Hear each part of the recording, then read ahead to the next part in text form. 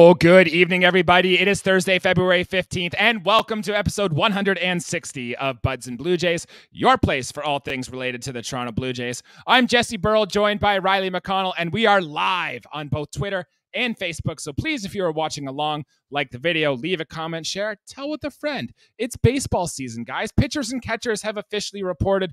We are excited. We are buzzing. We're going to get into all the news that came out of Dunedin, Florida today, and a lot of big things from Media Day, including getting our first look at a lot of the players that came on here. As well, in our second half of the episode, we're going to take a look at the farm, look at some of the prospects that may be coming to the Toronto Blue Jays this year. But first, Riley, pitchers and catchers reported it is officially baseball season. I couldn't be more excited. How about you, man?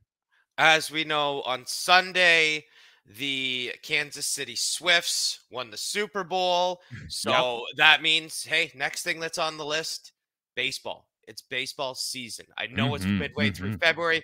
Pitchers and catchers are in the nice sunny state of Florida. And for our Toronto Blue Jays, it feels good. We got to look at the guys, coming into the complex. And it's just nice to see the guys walk in. I mean, a lot of returning faces to the Toronto Blue Jays, guys who haven't been there a while. And, I'm hoping to probably mesh some chemistry. I think chemistry is, important in baseball. And, I hope that this is a good spring for everyone. I hope the next couple weeks are enjoyable for everybody. It's a good look, man. It's a good time in baseball. It's a good time to, even if you weren't paying attention, a couple weeks back with baseball, now's a good time, even the casual guy, to tune in.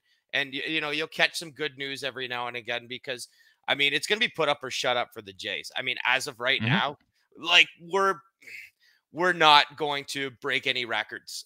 We might not even break 500. So, I mean, we're optimistic. Moves could still be made, but as of right now, it's looking like the team that's entering Florida at the complex in Dunedin, this might be the team that we're sending out to spring training and then cracking down with 26 guys to start the season.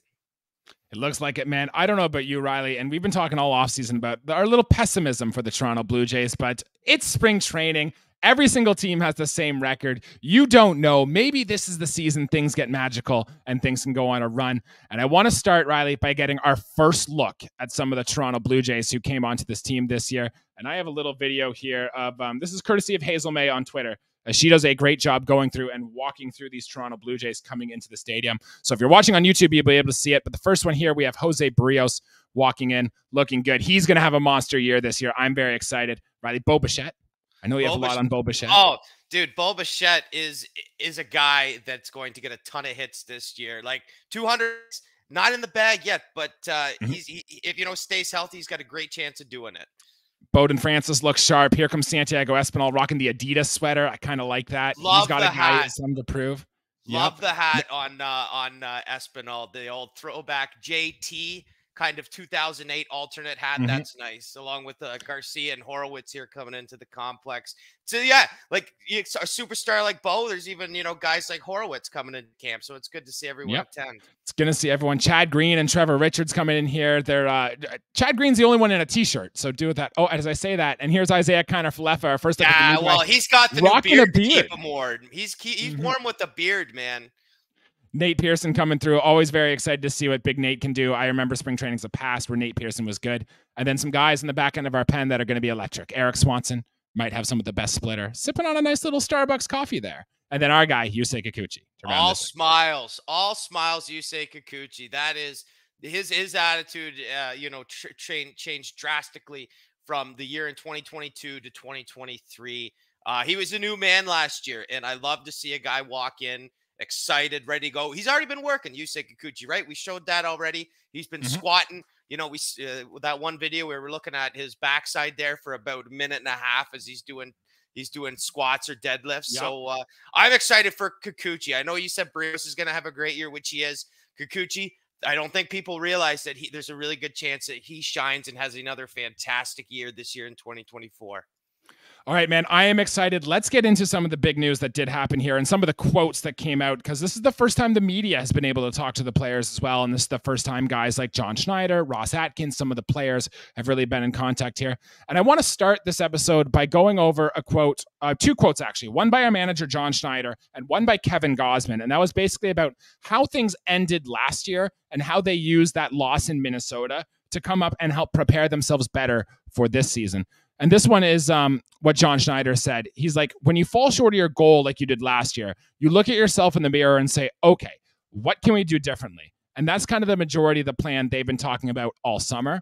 And then this is what Kevin Gosman said. He said, quote, there was a lot of positives, and obviously it sucks how last season ended, but I feel like a lot of the fans forget to look at the good things and they see things in a negative way. It's water under the bridge. We've got to turn the page this season. Riley, how do you feel after hearing those two quotes from our ace and from our manager, John Schneider? Well, we'll start with the words of Kevin Gosman, and that's for him to say that's very, very humbling, but he was certainly not the issue. Why we fell short of even a playoff series victory, or that for that a playoff win victory. It came down to the offense. Gosman was absolutely fantastic. A very young manager in John Schneider. You know, it's hard to find real success. You know, if you want to label the Blue Jays as kind of a mid-tier team last year, I think that's fine. You know, I don't know if the best manager in baseball takes that team to the World Series. You know, we've used this kind of analogy on our show before, and basically kind of the manager just there to babysit. A good team will run itself in a lot of ways and kind of decide, you know, there's not a, you know, the NL managers, they don't have to decide who to pinch hit for the pitcher. I mean, we have DHs now. It's basically comes down to who we warming up in the bullpen, who's coming up, situational things. You know, there were some steals last year, I guess, with the rule changes and the bases getting bigger. Yep. Managers do have a job to do, but a lot of the time it's on the players. And I think we know where the issues were last year. And those, I think it goes without saying, the pitching was great. Gosman was definitely not the reason. And it's not a, let's point the finger at one person. Let's say that I think the team just needs to kind of click at the same time. Even through the regular season last year, a lot of guys were hot and it showed, but the team was not hot at that time. And therefore one guy is not going to win the ball game for you. 1 out of 9 guys hitting in that order. You know, you can't win the game with one guy. You got to have a couple guys clicking and some well-rounded, you know, pitching and defense to go with that too. So I just hope guys can gel at the same time. You're not going to win 162 games. For us to even win 90 games at this point with what's in front of us from how we played last year is still a pretty steep task. I certainly think we can do it, but we're going to need a lot out of our players. In fact, I believe that to do that, you know, Varsho needs to do things that we think Dalton Varsho should be able to do. He's going to have to reach his ceiling, and Vlad's going to have to go back to that caliber of player. And I mean, George Springer can't regress that much if we're going to go that far and say, let's be honest. All big X factors for sure. There's a ton of variables to go in deciding how to win baseball games, because I say 9 guys. Well, there's 26 guys, and not all 26 guys who start the year are going to end the year or play this. You know, we're not going to have the same roster on, let's say, July 24th. Injuries, things like that can change all that. So, I mean, it is on the players, and they know that, and it's good to see them roll into camp, because now it's time to get ready. I'm excited for this year, Jesse.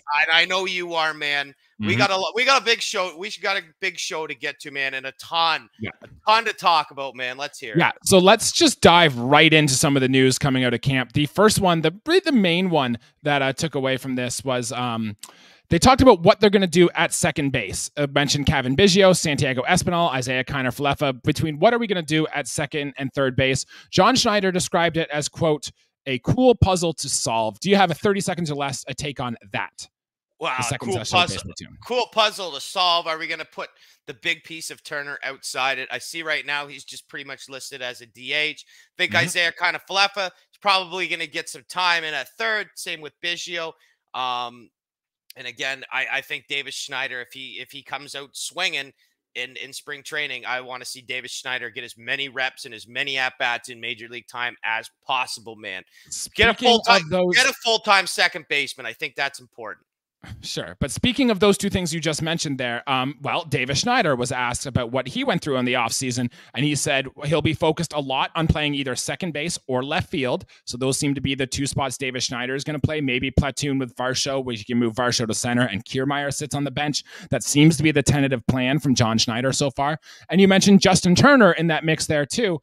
John Schneider also said, quote, he'll be hitting somewhere in the lineup where he's doing damage in the middle of the order, most likely, which is what we predicted from Justin Turner when we signed here. And he's going to DH, and he's going to play first and third, quote, a little bit. So that's kind of right in line of where we think that could be.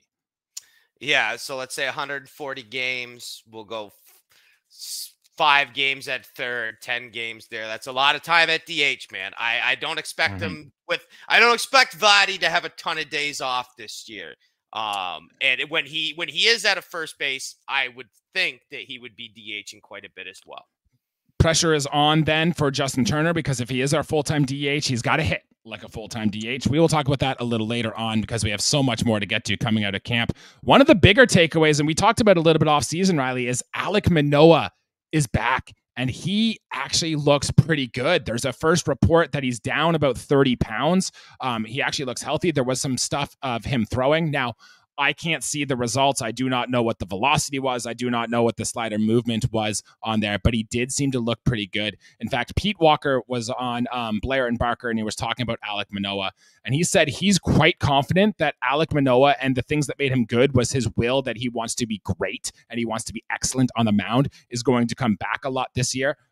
I know from experience, when you go through a big weight loss journey, your confidence comes back. You feel good. You feel like it can happen. And if Alek Manoah has all that back and the stuff is still there to prove he can be effective, this could be a good sign for the player we're probably paying the most attention to all spring training. If we want to put last season on his weight, I think that's fine. But we can't make that decision yet until we see how this year's version of him pitches.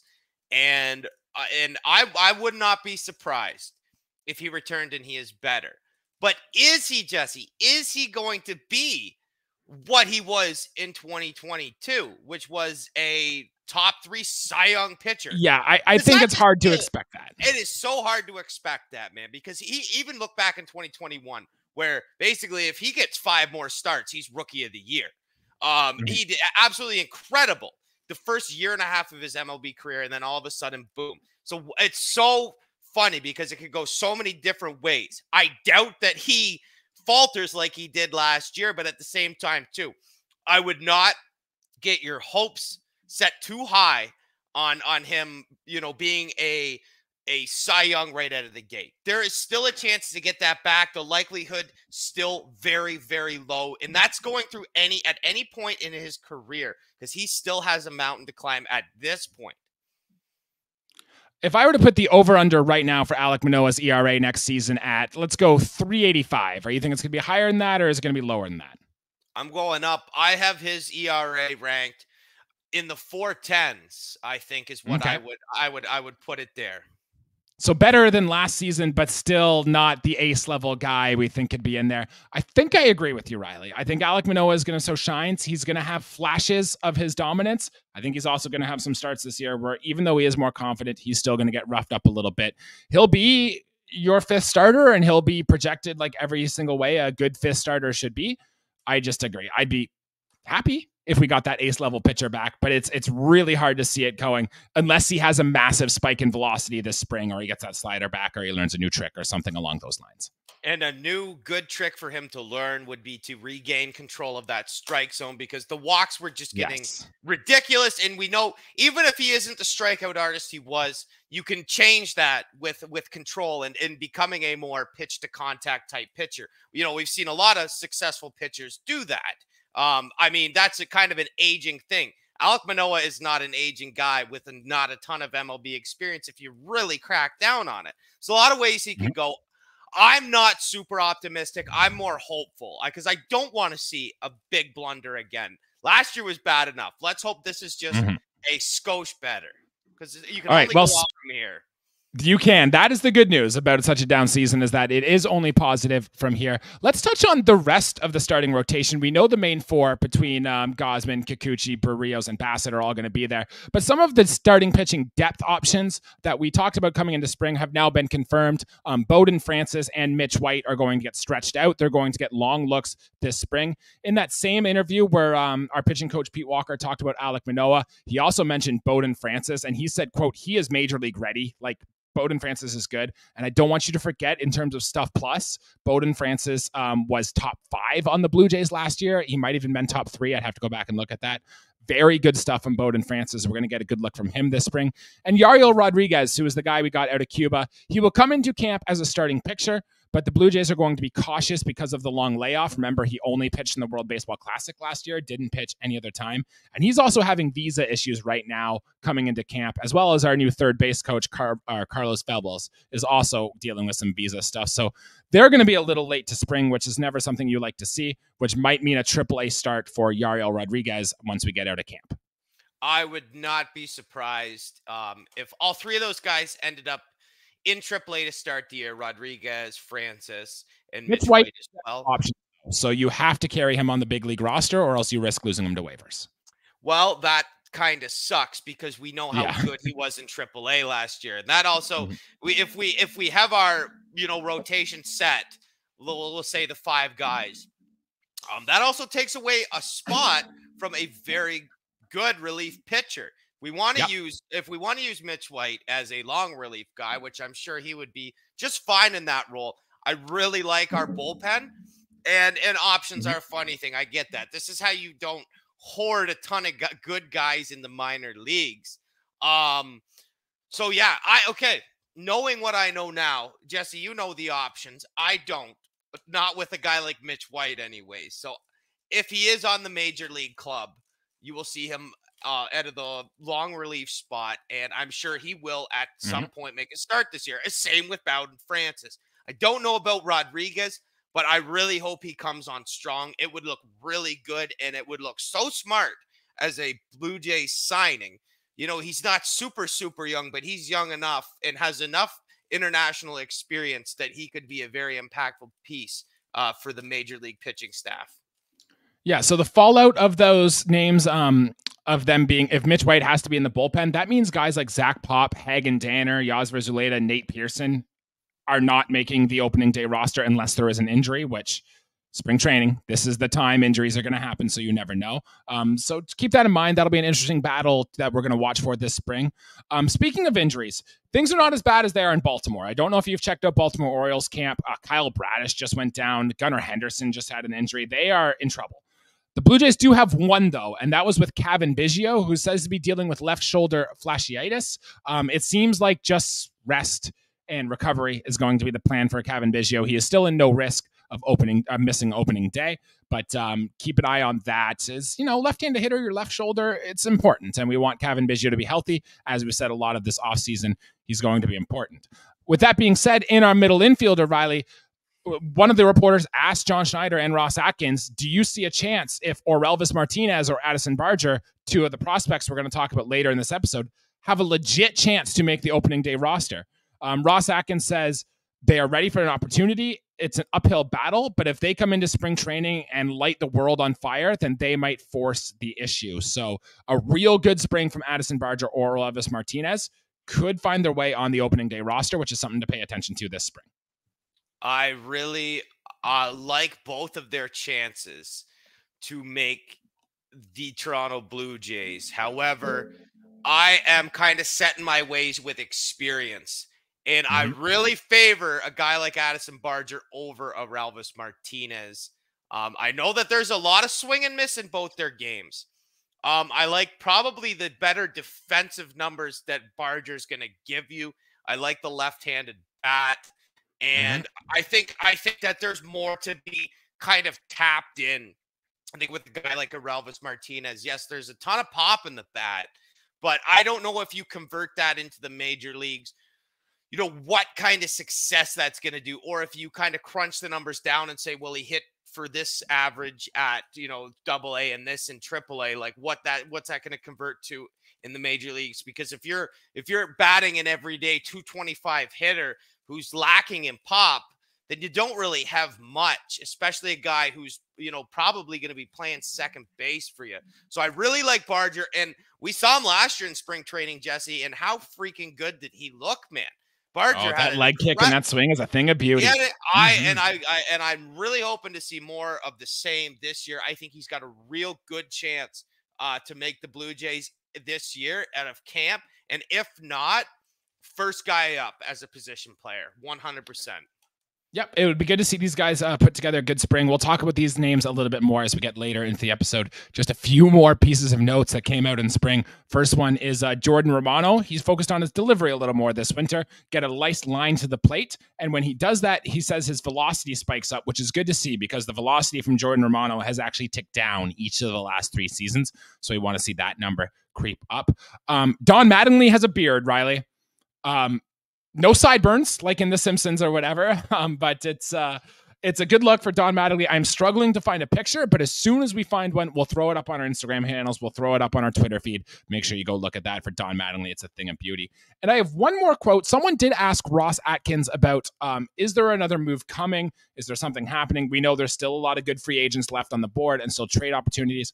Ross Atkins did say, he doesn't seem about making a major addition unless it takes something away from this roster, which you could look at that 2 ways. First one is that means he's working on a trade, which would make sense. If you get something, you have to give something away. Or it's going to be a payroll thing. If you make a move, you re-sign Chapman, you bring in Cody Bellinger, then you have to dump salary somewhere else. And it goes back to what we said a few episodes, Riley. The Blue Jays are going to stay under that luxury tax, which, boy, seems coming a long way from spending $700 million on Shohei Ohtani to now staying under this luxury tax. Do you have a takeaway on any of those 3 points of information? Yeah, well, we could have just deferred Shohei. Right. And I'm just going to go kind of off script here, Jesse. I can't wait. MLB The Show's coming out real shortly.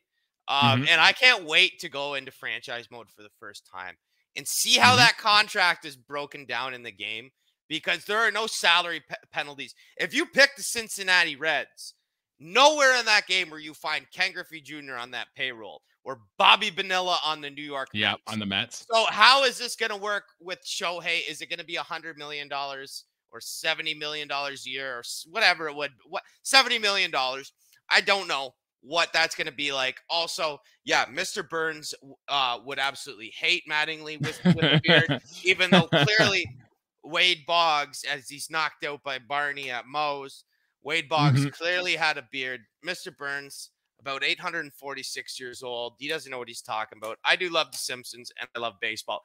That's a great episode, by the way. Yeah. Best episode of The Simpsons all time. I guess we're still in off-season mode if we're talking Simpsons and baseball here. Oh, we're just doing good if we're talking about The Simpsons here 23 minutes into the episode. Our friend and old guest, Jesse Teresa, wants to remind us of the power of the beards, and we agree. We've got a little bit of facial hair going on. We saw what happened with Yusei Kikuchi last season once he grew a beard. Isaiah Kiner-Falefa has a beard now. Interesting, especially after leaving New York with their really dumb facial hair strategies. Kind of interesting to see. Riley, I do not know who Tate McRae is. Maybe it's because I'm 30 and maybe it's a young person game, but the Blue Jays did open camp with a Tate McRae song. So whether or not the Blue Jays have a monster season this year or a poor season this year, I think we can blame it on Tate McRae. And hey, you mentioned at the top of the episode what Taylor Swift did for the Chiefs in winning the Super Bowl. If this is all a ploy to get Tate McRae in there to start dating one of the Toronto Blue Jays, and maybe that's what it takes to get us to win a World Series, then I'm all for it, my guy. Get Bo Bichette a celebrity girlfriend. Clearly one of the most handsome players in the league, best hair in the league, cool, kind of. He's got a West Coast personality, even though he is born in Florida. Kind of like the yo man. I think he probably.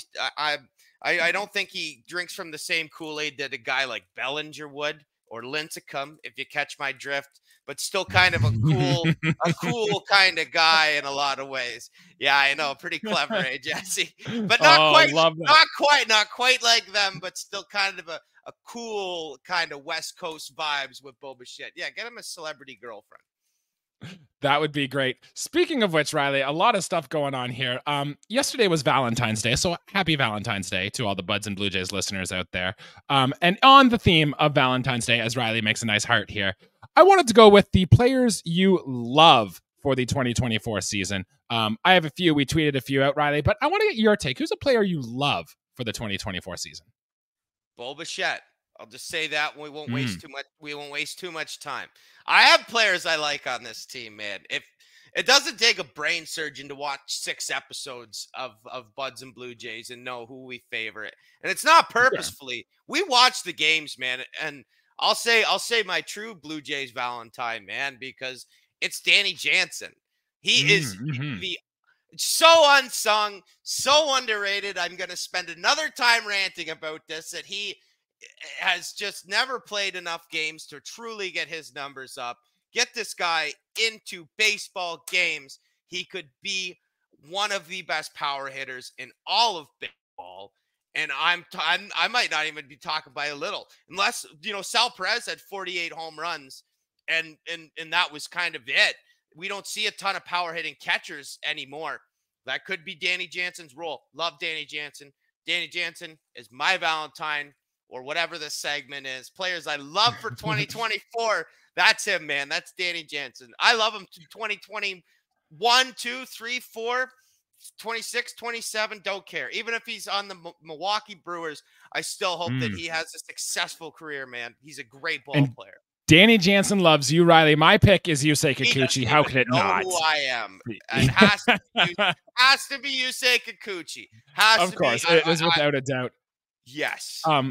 But I want to know, Riley, if you have a player who you're giving the wandering eye to, like you have your love, you're madly in love, but somebody else on this team is just starting to catch your attention. Do you have a player like that?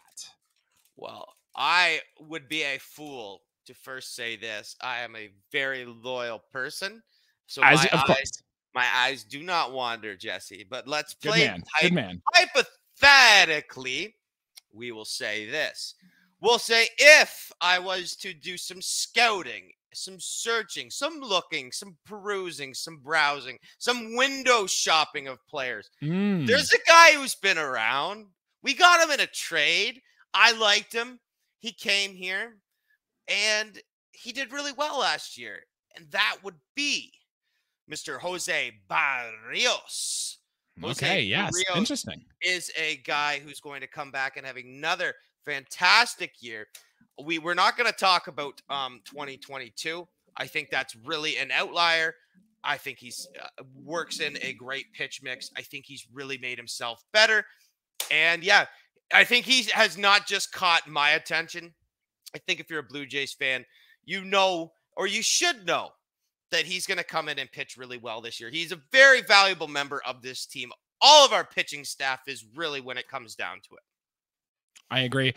Jesse's shout out there is IKF with that beard. We love a good beard. We talked on it already. IKF is good. I just hope he hits to give the wandering eye. My wandering eye is creeping into our bullpen, as it usually does. And I'm keeping an eye on what Chad Green's doing over there. He's got some stuff going on. Some impressive things are going on. That man's got a future with this team. So I'm excited to see what Chad Green is doing here. Some more news and notes. And I guess we can't give the wandering eye to this player anymore because he is no longer with the organization. When the Yariel Rodriguez contract went final, we had to cut somebody, and that means happy trails to our friend Otto Lopez, a guy who's been a spring training superstar for the Toronto Blue Jays over the last 3 seasons. He will now not be with us. He is traded for cash considerations to the San Francisco Giants. So thank you for the money, I guess. The Blue Jays just sold a person, which I feel like violates several human trafficking laws, but hey, so be it in that way. So long, Otto Lopez. Do you have any thoughts on the move going to San Francisco? No, but that's a really good way to put it. I did not think of it like that. Yeah, gonna play some baseball in California. I'm sure that's a lot of people's What's dreams. not to love, right? And he might get a good look at an NL West team that has really faltered over the last half decade. So good for him. Hey, again, never really got a ton of MLB time at all. So it would be nice to see him get some playing time for the Giants. Who knows what's going to happen, man? Hopefully he has a fantastic spring and they keep him up with him. All right. And we have so much more news to get to. First, let's go to the broadcasting side as Sportsnet did announce their coverage for the Toronto Blue Jays season this year. It's going to be a lot of names you already know. Dan, Joe, and Buck are back on TV. Blue Jays Central will be hosted by Madison, Jamie, Joe, and Caleb Joseph on Blue Jays Central, same as they had last year. Hazel May and Arden Zwelling will be continuing the on-field coverage for the Toronto Blue Jays. But the big exception, Riley, is that Ben Schulman, who is the son of Dan Schulman, will be taking over the radio broadcast along with former Canadian pitcher Chris LaRue. Ben Wagner is out. We talked a lot about Ben Wagner. I have a lot of respect for Ben Wagner. I know you do too. You're more of a radio baseball listener than I am personally, Riley. But yeah, do you have a take, I guess, on Ben Schulman coming in and replacing Ben Wagner on the radio side? Jesse, we come from a small community where the mentality of if your dad does this, then you go into this.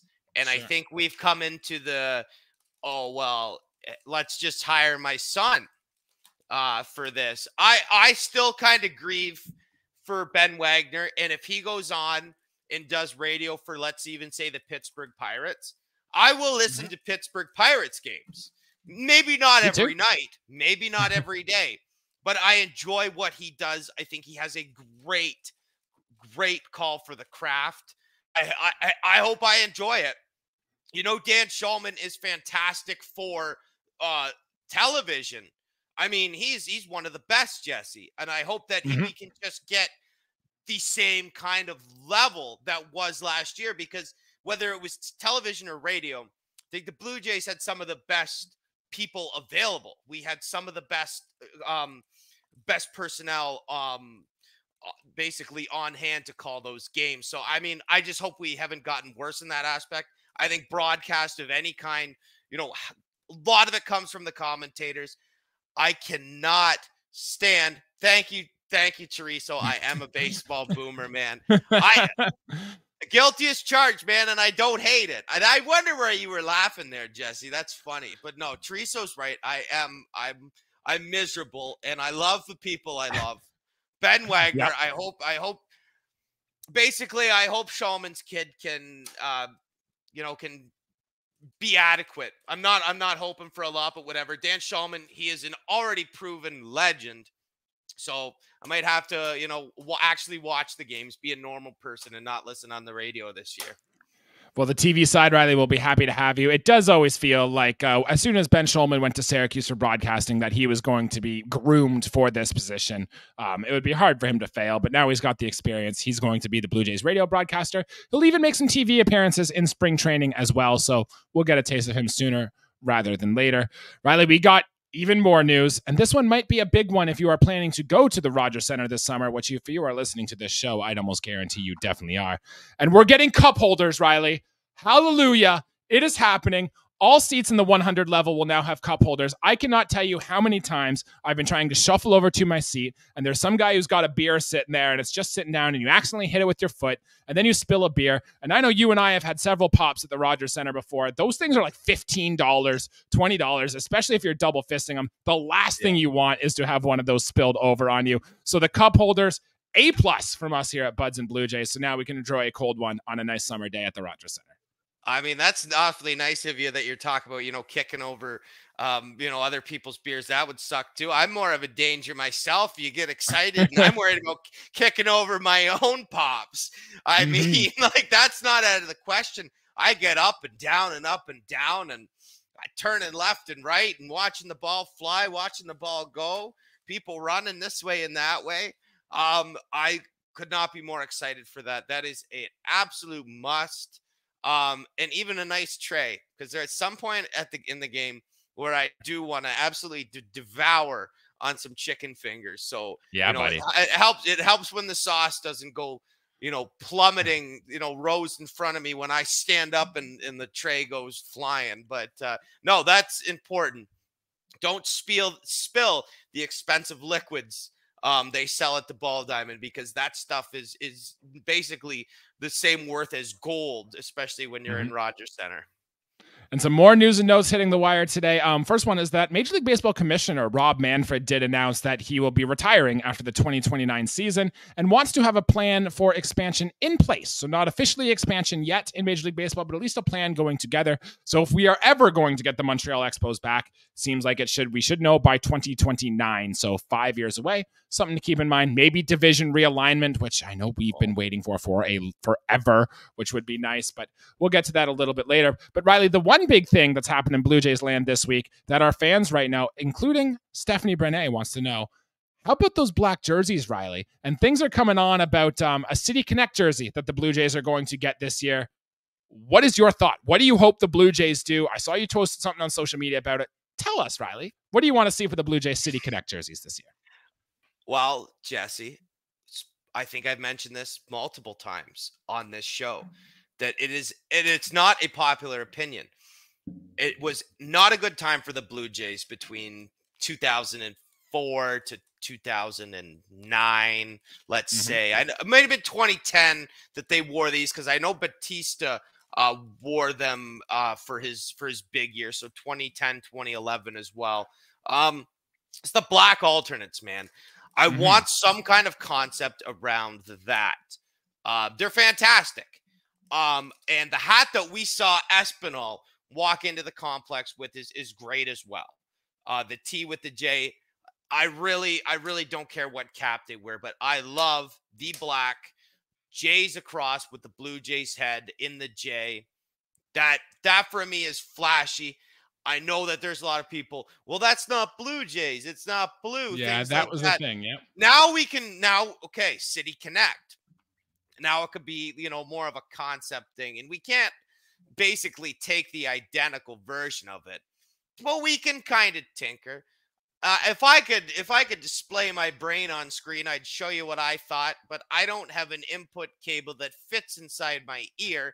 So, and I'm not even going to try to explain it, but something with kind of the silver says Toronto, could have the CN Tower for the T, got a Blue Jay head on it. There's a lot of different ways you can go. I don't mind the black jerseys with the white pants. I think there definitely could be some blue options on the jersey, but I'm just such a fan of the black alternates, man. I know it's not a popular opinion. It was not a good time to be a Blue Jays fan, but as a whatever year old I was, from ages 8 to 14, look at those, Jesse. Look at those. Well, a little too big, but yeah, there's a Photoshop of Chris Bassett in the black jersey as compared to the one we have now on the left to the one we have on the right, including a little bit different hat.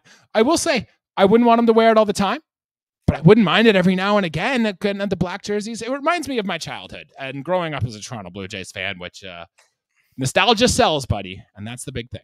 Nostalgia sells, and I could slap you right in the face, Jesse, if you said that is Chris Bassett photoshopped in that jersey. No, it's not. Roy Halladay, Roy Halladay, it is Canada Day, because he's wearing a Canada hat. I could probably guess the year. I'm not going to, but I will slap you over the screen if you don't recognize Roy Halladay in 2 seconds, and that's you. And you're older than I am. You probably watched him pitch when he wasn't very good. I got to watch the Cy Young version of Roy Halladay all the time. Halladay is one of my favorite Blue Jays of all time. Forgive me, it's getting late over here at Buds and Blue Jays. It is, Jesse. You have been up for a long time. My dogs are barking. I don't even have any kind of footwear on, but we still got a lot to get to, man. We do got to get a lot to, and it's 38 minutes into the episode. Let's finally get to what we're going to talk about this episode, and that is the prospects. We're continuing our season preview. We went over our hitters, we went over the defense, we went over our pitchers. Now we're supposed to go into prospects here. And before we do, Riley, I want to give you a little overview of the Toronto Blue Jays farm system. It's been a bit since we've touched on it. 3 major reports, Bleacher Report, Baseball America, and Fangraphs, all rank their top 30 farm systems across Major League Baseball. The Blue Jays are 20th at Baseball America and exactly at 23 in Bleacher Report and Fangraphs. So not very good. And the thing that really struck out to me is MLB.com did a poll of random executives across the league and asked them several prospect-related questions, including things like which team develops the best hitters, which team develops the best pitchers, which team is really good for trading at prospects, which team drafts the best, and a couple others, those as well. The Blue Jays did not get a single vote in any of those categories. The only question the Blue Jays got a single vote in is which major league team hoards their prospects the most. And that was the Toronto Blue Jays who got some votes on that, Riley. So before we dive into deep in the details and some of the players and the names that we can look forward to in our pipeline, how do you feel about the overall state of the farm team so far? Well, to kind of go back on what you said now, I really think that our farm system is middle of the road. And I think it's only middle of the road because the way we have drafted in the amateur draft is very weak. It's very weak, and we have also traded some high value picks for MLB ready type players. But I will say this, and I think this is underrated for our organization in international scouting, because we sign very, very good young international players. There is a few on the Blue Jays that are going to make the team regardless. And I think that is why we're ranked as high as we are. In the farm teams. I'm not sure. I would be lying if I said I loved it. We are a very kind of hack and slash between kind of single A and triple A. And they're not a ton of young, super young 21-year-olds. I mean, Relvis Martinez, yes, he's 22. Horowitz is no spring chicken.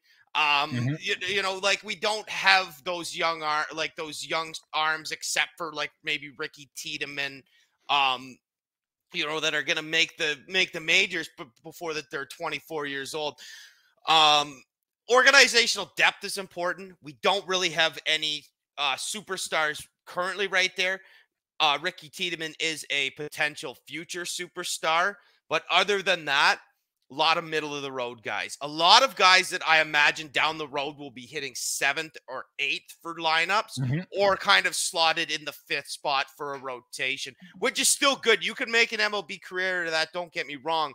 Just guys who probably aren't going to get a ton of all-star votes, into their careers. Which is a problem. The farm system, I think, is lacking that impact, that player that could be a superstar, aside from what Ricky Tiedemann could be because the stuff is so good, and what Elvis Martinez could give you with the power. There's no Vladimir Guerrero Jr. coming for this team. There is no guy, there's no Bryce Harper, there's no Mike Trout. Like, there's not one here in the farm system, which is scary because when the Blue Jays developed their core, their plan, when Ross Atkins took over in 2016, he wanted to make a team that could compete. And when those players are ready to leave and go to free agency, which is coming very quickly, there would be a wave of prospects coming up ready to take their spots. That has not happened. And that is actually probably a failure from the Ross Atkins, Mark Shapiro era so far. But we can talk about that another day. Riley, I just wanted to talk about over the last decade, the first round picks the Toronto Blue Jays have had. And I'm going to name this list here, Riley. And these names are going to leave you a sour taste in your mouth because the Blue Jays, look, the MLB draft is a crapshoot, but the Blue Jays have really missed on a lot of picks here. 2014, we had Jeff Hoffman, who we used to acquire Troy Tulowitzki in the draft, who just now is becoming a good major league reliever. Max Pentecost, I don't think ever made his major league debut. If he did, it was for a week. He is not here. John Harris in 2015, TJ Zoich in 2016. In 2017, we had Logan Warmouth and Nate Pearson, who I guess has become a back-end middle reliever. You kind of expected more from Nate Pearson. 28 was Jordan Groshans, who we traded to the Marlins. 2019, we had Alek Manoah, who looked fantastic for his first few seasons, but then we saw what happened last year. The book is still out on Alek Manoah. And then the last three names, Riley: Austin Martin, who we traded for Jose Barrios, Gunnar Hoagland, who we traded for Matt Chapman, and Brandon Barriera, who actually put on some bad weight. We'll talk about him later in this episode.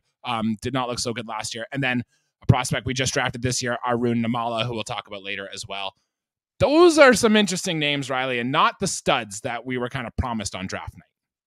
No, it is not like a ton of those guys, like you said, traded away for and named a player. These are not players we really kept around. And how many guys are on our major league roster right now? Or even 40-man for that matter. Nate Pearson, Alek Manoah. And then you can go down the list and say, even the players that we traded for. Austin Martin has not really been a big impact piece with the Twins. Yeah, he might get a shot this year. He might. Same with Groshans as well. And I think Gunnar Hoagland, being in that athletics organization, really kind of not getting anywhere. And then guys like John Harris, that's really, TJ Zoik, no. Like, those are not good first-round picks. To me, those are big misses. Again, a lot of it can be lucky. I mean, there's a ton of players. Mike Piazza wasn't drafted until insert ridiculous round number. Rowdy Tellez, same thing. Yep. He was drafted almost to the 40th round. So the MLB draft, Jesse, in your exact words, is a crapshoot. It's hard to find those Bryce Harper at number 1. Jason Hayward, first overall pick, and he's nowhere close to the pedigree that scouts and players and the media thought that he was going to be. So it really comes down to luck. Is a guy staying healthy? Is he growing? Is he in the right organization? For a lot of it, man. So I don't know, man. I wouldn't say we're in peril, but it is nice to have a good minor league system. Kind of takes the future off your shoulders a little bit, because again, in 3 years, is Miguel Geraldo ready to play major league third base? I don't know, man. There's a lot of variables, dude. All right, let's talk about the high impact names, at least the names we're going to pay attention to. And we're running against the clock here, so we're going to hammer these out really quickly. The name you need to know. And if you're a Blue Jays fan, you already know this name. We've talked about him for years. We thought he was going to make an impact last season, but injuries got him. That's Ricky Tiedemann, Riley, 21 years old. He was a third-round pick from George West College. He's 21 years old, 6'4", 220. He throws left-handed. His fastball on the 60-80 scale is a 60. Slider is also a 60. Changeup's 55, but could work to a 60. And the command's a 40 right now, could get up to a 50. He sits between 93 and 96, but can top as high as 98. The story on Ricky Tiedemann, shoulder soreness slowed him down a lot last year, and then he had a little bit of biceps problem. I never like to see arm injuries with your young prospect, but so be it. He went up to AAA, and his electric stuff still was there. He went to the Arizona Fall League last year, and the stuff was still there. He had a healthy offseason this year, and he's going to attempt to win a rotation spot, but we think it's more likely he gets into Buffalo just because he hasn't thrown more than 5 innings in a start or thrown more than 84 pitches in a single start ever. So I think the Blue Jays really want to see him be able to work that inning count up, increase the limit a little bit, and see if that stuff, his 168 FIP and a 44% strikeout rate while holding hitters to a below 200 batting average, can all play up and still play over longer innings. So that'll be one of the storylines to watch this spring and going into the minor league season next year. Thought on Ricky Tiedemann, Riley? Real quick, not real optimistic he'll make the rotation. I expect him to make his first major league appearance this year, though, at some point. I think that is definitely not out of the question. But again, try to protect this guy. Injuries have bugged him in the past. We do not want to make that a recurring issue with a guy who could potentially work his way up to be a major league ace pitcher for the Toronto Blue Jays.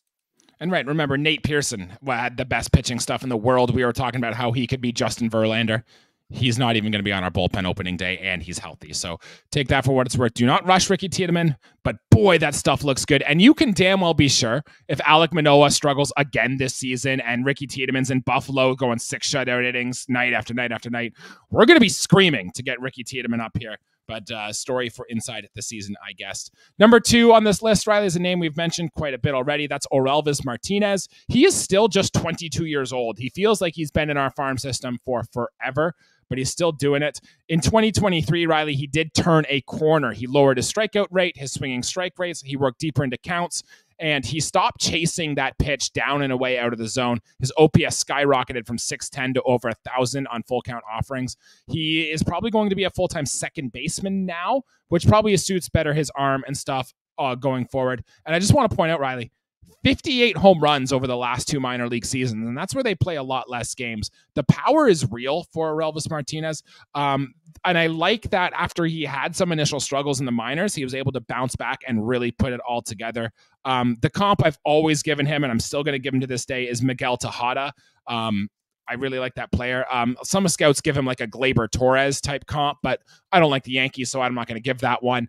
Riley, how do you have a thought on Orelvis Martinez here? I like Miguel Cabrera Or you Miguel know, Tejada. or yeah, sorry. I love Miguel Tejada. I like Miguel Cabrera, but Yeah. I love Miguel Tejada. I'm not super sold on a Relvis Martinez, however.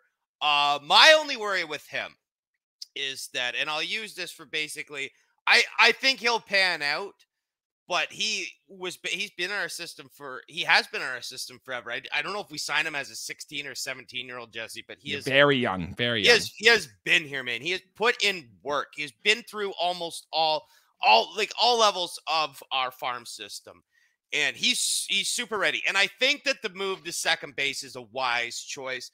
There is still a logjam at second base. I don't know if Relvis Martinez gets that position. Do all of a sudden 4 guys have no job? Like, I don't know, man. That's a crazy one to think about too. I think that there's still a lot of holes in his swing, and I don't know what his average would look like over, a good sample size of major league time, or even if the power will stick with him, he could, not barrel up as many baseballs just because of the movement on certain pitches and not really get the same kind of stick on it. There's a lot of things that can go in, or he could get really lucky and top off. You could have a Davis Schneider-esque run, right? Like what Davis Schneider had when he first got here. That was insane. I don't know. Yeah, you can't expect that, of course. But yeah. No, I like Relvis Martinez. I don't love basically what I think he's going to do, and I'm pessimistic,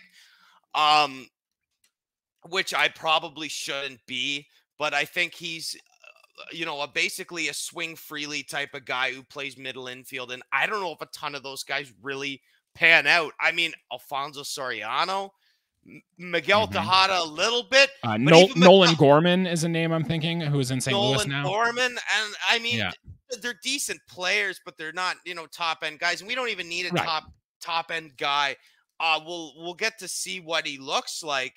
But again, I'm not super optimistic. I would be more apt to go and fill that spot with Barger. Again, there's a lot of swing and miss with Addison Barger, but I like the defense versatility with him, and I like the lefty bat. And you know what? At the end of the day, Relvis Martinez is probably going to have a better career than Addison Barger in the major leagues. But for what this team needs right now, out of those 2 guys, I will pick Barger.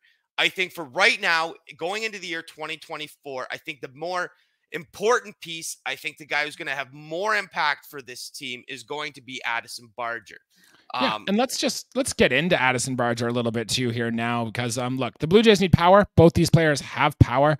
Addison Barger was supposed to be the guy coming into spring last year. He was supposed to be really good, but he had an arm injury and it really hurt his bicep. But the fact that he was out in right field at the end of the year and his throwing was good makes me feel like the arm is good. 24 years old is Addison Barger, which means he's got not much time left in the minor leagues. It's time to put an impact on the big league things for this year. I do think if the Blue Jays are going to carry one of these guys on the bench to start the year, it's probably Addison Barger, especially if, look, the right fielder on our team is George Springer, who is getting older, who's going to need more DH days. You're going to want a guy in there. We're not hearing anything about Davis Schneider playing right field, and if Biggio, who's currently hurt, can't be in right field full time, Addison Barger has a runway here, and if he hits the ground running and proves that he can hit, he has a real chance of being the Blue Jays' best rookie in 2024. I love every bit of that, Jesse. I couldn't agree more. And the swing is beautiful. Great leg kick, great swing. That is a swing I know we both wish we could pull off, because the ball's going to get hit a ton. We would swing and miss terribly on those mechanics. It works for him. And you say right field, and I love the idea of having the option for right field as well as playing the bases in the infield. This gives us the kind of current Blue Jays philosophy, which is, hey, the more positions you play, the more ball games you're going to get in. And George Springer is probably going, get cut down on some playing time, and even Kevin Kiermaier for that matter. Varsho's going to be in center field a lot. The corner outfields are going to open up. Sure, Davis Schneider left field. Addison Barger could very well be in right field a few games this year, or, second and third are still another question. There's a lot of opportunity for young players, And I really hope that we go with the right, if we're going to give that to the young guys, I really hope we choose the right one. In my opinion, without seeing any baseball in 2024 out of these guys, right out of the gate, I'm thinking Barger is the correct choice. I could be very wrong, but the way he looked last year, I have no reason to believe that as he's long as going he's to healthy, falter right? out of the gate. Yeah, of course, Jesse. That's the whole thing. It's a Yeah. long season, spring training, 162 games. There's going to be injuries. There's going to be guys moving up and down. You're not going to start the year the same way you finished it. If you do, you're extremely lucky. And I think Barger has a really good chance to play in some key games for the Toronto Blue Jays this year. We're running up against the clock here. I just want to mention the name Arun Namala, very young, just first round pick this year. Scouts do love his raw power. He's not going to make a big league appearance this year, but a name you should know if you're a Toronto Blue Jays fan. I want to talk about some players who made a run last year and maybe try to keep it in 30 seconds or less, but Domino Palagami or whatever his name is there, I really need to spell that correctly or pronounce that correctly, had a big run in the Arizona Fall League. He plays third base. The power is real. He will be an invite into spring training. Looks like he's going to be good this year. Alan Roden did a lot of very nice things for the Toronto Blue Jays this year. And some prospect names that I like that could just be middle reliever types, but I do think could end up in a back end of a bullpen. TJ Brock, who I think has the best individual slider in the whole system. Hagen Danner. And I don't want you to forget about CJ Van Eck as well, who did start in the Arizona Fall League as well and had some impressive things after battling his injuries. Riley, do you have a quick thought on any of those, or do you want to add your own prospect, your own name of a player you think is a name to watch in the farm system this year? You kind of already did for me. I think Hagen Danner, I don't know if he'll get a chance. I think that he is going to be a good relief pitcher, probably in AAA to start this year. If he sees any MLB time, I don't know if that means something went wrong, or he could be pitching really well and we're run down with some injuries. I like a homegrown relief pitcher. That is something that you don't see too often. And just other names I wanted to mention, Brandon Barriera, who was our fourth-ranked prospect last year, put on some weight last year. We were giving him like he could be on the Ricky Tiedemann path. We need to see some things from him. But look, reports are his weight is already down. He's gotten into better shape. His stuff still looks pretty good, so he could jump on this list next year. And let's not forget Tucker Toman either, Riley, who when he was drafted, we seemed to be very high on him. He did not hit at all last year. I would love to see Tucker Toman really take it together because we know the upside can be sky high for him. Do you have a prospect you might think disappoints this year, Riley, or have we pretty much covered the main guys? I think a lot of the main guys. Again, I'm going Barger over Martinez. Something about Aurelvis Martinez, you could very well see a dip in the batting average, even at the minor league level, with some big swing and miss in his games. And Barriera, yeah, again, he could be more on kind of a Manoah trajectory, if you want to call it that at this point, man. And not even at the major league level. So as a first rounder, we went through the first rounders that have not lived up to any sort of hype. Hopefully that is not the case, because another good left-handed pitching prospect is certainly very helpful. Yep, I just want to go through this last list to round out the episode here, but these are just names you should know. I'm going to name the best blank and tell you the name of the person who has these, just so you have them in the memory bank here. The first one, the best hitter for average the Blue Jays have in the system is Alan Roden. Keep an eye on him. Best power hitter, Aurelvis Martinez, surprising nobody. The best strike zone discipline is Leo Jimenez. That's a name we didn't mention, but with Otto Lopez being traded, he now fits that role. He's like 26 years old now, and his only real roster competition is Santiago Espinal. So I bet you will see some Leo Jimenez this year. Best base runner is Cam Eden, who we saw come up late last year, who was going to even be on the postseason roster. I think he was actually to come on a bit. The best overall athlete is Desan Brown, who speed guy. We've seen him in spring training. We'll see him again this spring training as well. To the pitching side, best fastball, Ricky Tiedemann, surprising nobody. Best curveball is Adam Macko, who I believe was in the Grichuk trade. I might have that trade wrong, but I think he was the guy we got there. Or maybe it was the Teoscar Hernandez trade. That's the one. That's the one, yeah. Best slider is Connor Cook. The best changeup, which is more like a splitter, is Rafael Sanchez. Keep that name in mind, as we know the Blue Jays love developing their splitter prospects. Best control is to a man named Fernando Perez. The best defensive catcher is a guy named Phil Clark. The best defensive infielder is Josh Kasevich, who was kind of my thought of a guy who could bust this year, but story for another date. The best arm, Addison Barger, surprising no one. And the best outfielder defensively is Cam Eden. Riley, any of those names surprise you, or does that sound about right? Cam Eden, I think, is quite a bit of a value for us with the speed and athleticism, because I think that I'm not going to call him a Terrence Gore, but to have a guy like that on a playoff roster is very, very important. Jesse, a lot of names, a lot of different ages. Yep. Alan Roden for contact really surprised me. He had a big breakout season last year, yeah. Which is fantastic. And there's a lot of names to look for on that list. And some of those guys, Deshaun Brown, don't even know if he'll make it up to the major leagues, but he is one of our homegrown guys, and he's a lot of fun to watch as well. All right, well, that's going to do it for our episode here today. Thank you, everybody, for tuning in. Please make sure to like the video, subscribe to the channel. Thank you, everyone who made a comment and to watch our video live. Numbers were growing this episode, and we'd love to see that. Please make sure you like, subscribe, follow the channel. Follow us on TikTok, Instagram, Facebook, anywhere you can find your podcasts. You can find Buds and Blue Jays. Please make sure you stick with us during the season because we got a lot more things coming. Next episode, we're going to do a recap of the offseason, plus take a look more into spring training. What are the top storylines to follow? Who are the players we're looking forward to, et cetera, et cetera. Riley, anything else to add before we get out of here today? No. Happy birthday, because we won't be filming around your birthday, really. But someone turns 31 here in a couple days. So that's not as important as 30, but he's still getting older, ladies and gentlemen. Jesse Pearl will be 31 the next time the Buds and Blue Jays air on YouTube or your streaming platform. Jesse, happy I'm birthday. on the wrong side of 30, as I like to say. You are. You podcast sides don't decline. You decrepit non-athlete. DH. You're playing DH in South Hastings this year. Oh, God, no. My team needs me in the field, my guy. But anyways, that's a story for another day. Thank you, everybody, for watching. Please make sure we'll see you next week and all that good stuff. Thanks once again. Thanks, guys.